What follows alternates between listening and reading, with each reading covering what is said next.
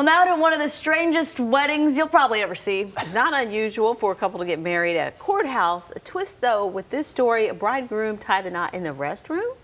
Yeah. Okay. Here's the happy couple in New Jersey. So these two were supposed to get married inside the courthouse, but the groom's mom had an asthma attack. Oh. So deputies gave her oxygen inside the restroom, and rather than postpone the wedding, the couple brought the ceremony to her. We're told the mom and a couple are all doing great this morning. It's true love right there. Yes.